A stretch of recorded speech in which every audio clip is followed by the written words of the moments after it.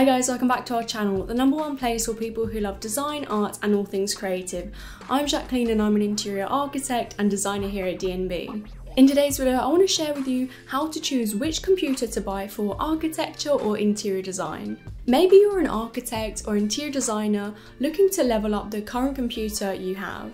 Or maybe you're a student who's about to start your studies, in which case you're probably buying your first computer or laptop specifically for design. I know that when I was a student going into university, I thought that the laptop I had was good enough, and bless it, I worked that thing to the core. But looking back, that one was not suitable for rendering and a whole bunch of other stuff. And because of that, in this video, I'll be walking you through some things I wish I knew back then, and also giving you guys like a checklist of specifications to look out for so that you can buy the best computer for you. So if you're interested, let's jump in. Now, just to give you guys some context, I have the Lenovo ThinkPad P51 laptop, which I've had since mid-2018. Of course, as time goes on, the laptop has become a little bit slower than it was when I first got it, but it works really well and is perfect for me. I personally chose this laptop because my other one could just not handle doing rendering work, so I was looking specifically for one that was really good at producing rendered visualizations quickly. Although, you know, it's worth saying that years ago when I started my university degree, I had no idea how much I'd be rendering in interior architecture, which maybe was a bit dumb of me, but honestly, I had no freaking clue what rendering even meant. But after learning about it and doing it, I knew that it was time to level up from my Asus laptop. The keyboard on the ThinkPad is also very ergonomic, and I feel like it's perfectly designed, apart from the Control and FN keys, but I've actually switched those via the settings anyway. The Lenovo ThinkPad series, in case you're not aware, is kind of a staple in the design world, and you'll find a lot of architects and interior designers using them. In fact, you'll almost always see it rank when you type in best computers for architects and interior designers. But I think that's because it's a really good all-rounder. Of course, it's not the only brand, and I'll talk about brands a bit later on. And whilst it's got great specifications, I didn't really think about when getting it that all these specifications have to be housed somewhere, right? And compared to other laptops, it is quite heavy to carry around. Especially if you have to carry it from client meetings across London, or even if you're a student and bringing it to and from class every day, you will absolutely have an imprint in your shoulder by the end of the day. So the actual weight of your computer might be something you want to consider. It's not really something I considered at the time, and it is a negative, but that doesn't mean that I would choose a Chromebook or MacBook Air over it. Because really, that's like comparing Hulk to Spider-Man. No offense. Now that I'm working from our studio and not travelling so much, it makes sense for me to have a monitor and PC combo rather than a laptop, so, you know, I've been eyeing out a few. And to be honest with you, I just like Lenovo, I'm so used to it now, so I probably would buy something from Lenovo in the future. But if you're moving around a lot, then of course the best option for you would be a laptop. Of course, there are other options like tablets or interchangeable devices like the Microsoft Surface Book. But if I'm being completely honest, you will be doing most of your designing on a computer. To this day, common design software is more user-friendly on computers as opposed to iPads anyway. I have an iPad, and I of course have experimented with lots of different design apps on there to produce work, but really nowadays I only use it for research and communication. I find that if you're trying to do 3D work, it can just be pernickety to achieve that on a tablet, and it will take 10 times as long. By all means try, but I just can't see why anyone would prefer it to a computer. Now let's move on to hardware spec and 4 things that are absolutely crucial when choosing a laptop if you're an interior design or architecture student, or if you're a professional. First off is the computer's processor, which is arguably one of the most important aspects you'll be looking out for. Otherwise known as CPU, the processor is kind of like the heart of your laptop, and it determines how fast your computer can complete tasks. By getting a more powerful processor, you're going to help your laptop think and work faster. My laptop at the moment has the Intel i7 core processor, which I believe is one of the fastest ones you can get at the moment. But each computer brand uses different ones, and I think Apple now use the M1 processor, which is their best one. and usually the more willing you are to spend on one, the better they're going to be, unfortunately. Next up is RAM, or random access memory, which is essentially short-term memory where data is stored as the processor needs it. I kind of like to think of it as the brains of the computer.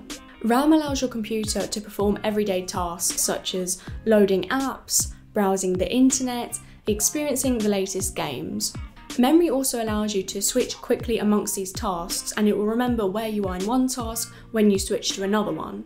My laptop has 16 gigabytes of RAM, which is pretty normal and honestly the right amount. 32 gigabytes is just too much, and one, it's expensive, and two, if you're a student, the likelihood is that you're not even going to use that much anyway, so don't really worry about that. However, I would say that 8 gigabytes of RAM is not enough, and you will really struggle on rendering programs, playing games, and even using Adobe Creative Cloud.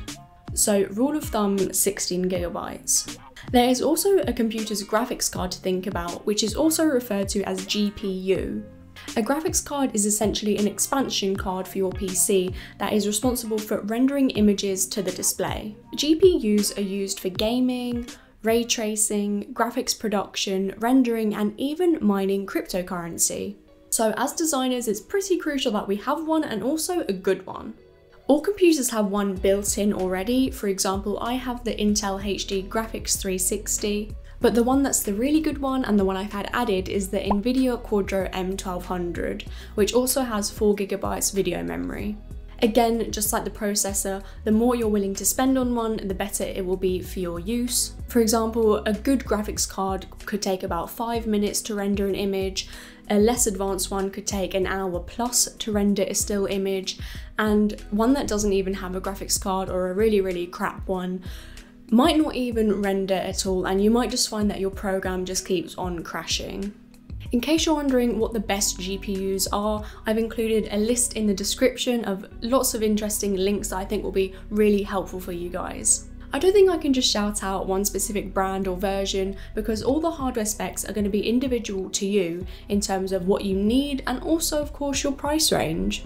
And of course there is also storage space, known as SSD or HDD. A hard drive is a hardware component that stores all of your digital content, for example your music, your images, your documents, your operating system.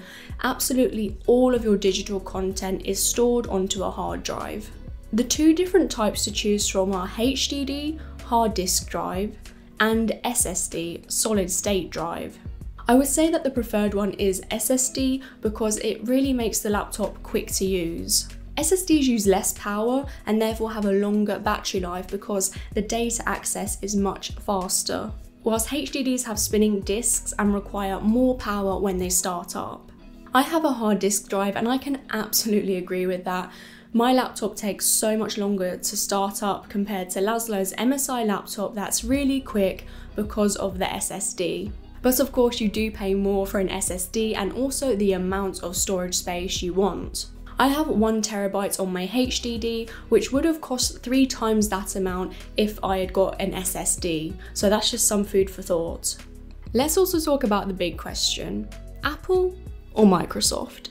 Well, there are lots of different factors to think about when it comes to answering the great debate. A lot of design software is actually produced using a Windows operating system, which is why sometimes Mac users can struggle with certain programs on their computer, but of course it just depends on which program you're using. In terms of screen quality, I would say Apple win that round hands down. In my opinion, Macs have much brighter and appealing monitors compared to Windows laptops. However, one thing to bear in mind is USB ports that you'll be using. If you have a graphics tablet, a wireless mouse, a wireless keyboard, a lot of the times you are going to need a USB-A port, which Apple stupidly decided to get rid of, and they only have USB-C ports instead now.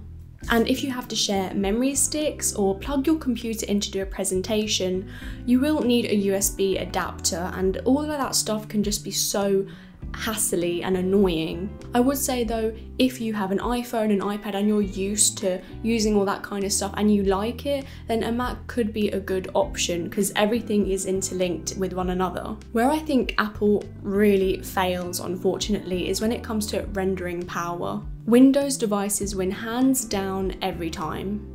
I would say that the only Mac that's actually good for rendering are the big iMacs. And there's a reason that when you look up best laptops for architects and interior designers, the MacBooks are hardly ever there. That's just something to think about, guys. I think that mainly because their appeal is in the appearance of them and the mobility, and not so much in the hardware components. They use the lightest, smallest, most energy efficient parts, which obviously fails when you're trying to do a beast of a task like rendering 3D buildings. When choosing a computer, I think a big part of it is the look of them. We can't deny that we all want something that looks good, right? Back in the day when I was researching what laptop to buy, I have to admit I wanted a MacBook because they were the sleekest ones around, and to be honest, they probably still are the sleekest ones around. But when I found out that the MacBooks are actually pretty useless other than the aesthetic side, I then obviously changed my mind. Also, MacBooks were and still are the most popular choice around. Everyone I knew had one, but I have to admit, when it came to the actual designing side, and not just the researching side, their laptops would crash left, right and centre. And I'm not going to lie and tell you that the Lenovo ThinkPad is the sexiest laptop, because let's face it, it is a chunky brick. But it works really well, and that's what really matters. Always remember that the inside of your computer is what you should be thinking about. Another growing trend within the architecture and design professions is the adoption of using gaming laptops because of their really powerful specifications, which are built to handle incredibly detailed graphics and demanding streaming requirements. The processing power of gaming laptops make them ideal for BIM and architectural visualization tasks, and often cost less than top-of-the-range mobile workstations. I also looked at gaming laptops, and they just weren't my thing in terms of the look, especially with these light-up keyboards. But if you're a gamer or you like the look of them, then I would absolutely say that's a route you could go down. And just in general, some computer brands to look out for architecture and interior design are ones like MSI, Razer, Alienware, and Lenovo's Legion line. Those are all gaming brands. Also Lenovo just in general. Like I said, Apple iMacs, Dell Inspiron, Dell XPS, Microsoft Surface Book, and the HP ZBook. But of course there are just so many out there, and in the description below I've linked down some links that I think will be really useful for you guys. I hope that you learned something in this video, and I'd love to know which computer you have your eye on. If you're new to the channel, then I just want to say welcome. On this channel we talk about interior design, architecture, illustration, content creation, graphic design, and all that cool creative stuff in between. So if any of that interests you, make sure to subscribe to see videos just like this one. Leave me a desktop emoji down below to let me know that you guys enjoyed this video or learned something new, and if you liked it, then please give it a big thumbs up, because by doing that you actually really help our channel to grow and reach even more people. Okay guys, thank you so much for watching, and I'll see you in the next video. Bye!